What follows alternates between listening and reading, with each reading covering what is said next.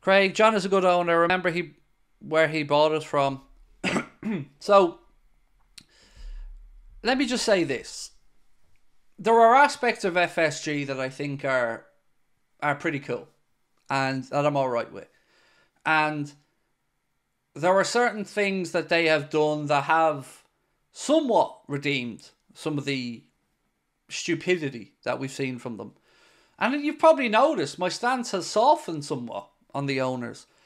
But no matter what happens, I can't personally get past the fact that they hoodwinked everyone. And they weren't on their own, but they signed us up to a project without any consultation that would have removed our heritage. And to do that without any consultation of stakeholders, manager, players, fans, I can never forgive that. I can't. No matter what else they do, and I certainly will credit them for the good stuff as I've tried to do, I can't get past that. Because that was so duplicitous. Yeah, so I can't. I'll never ever get over that. So was Jordan Henderson, by the way. Jordan Henderson, being the club captain, was on a pretty good wage as well. So Liverpool have removed quite a bit off the wage books. Now, Mohamed Salah's got a new deal, deserved a new deal, and his wages have gone up. Verge and Trent are going to sign new deals, and their wages will go up. But yeah, look, it certainly gives you more wiggle room, right? And I'm sure there are probably going to be one or two more.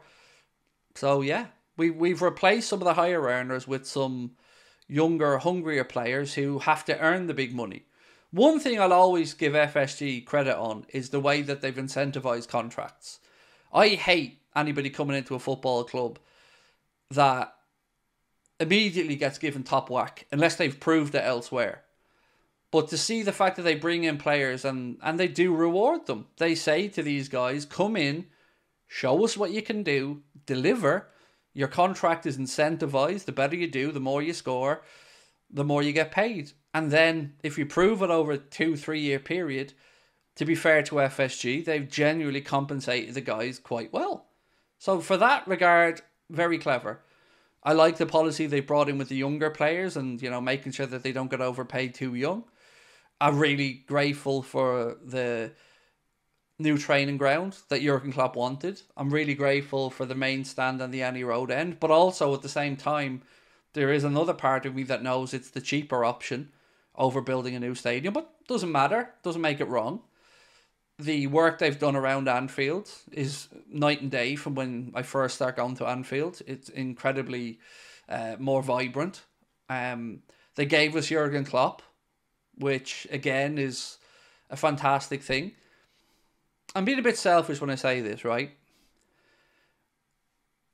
They don't care. And that hurts.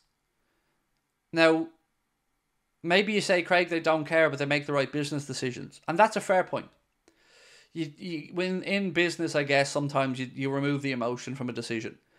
But I tell you what, I'd love an owner who's there every week and celebrating and showing emotion.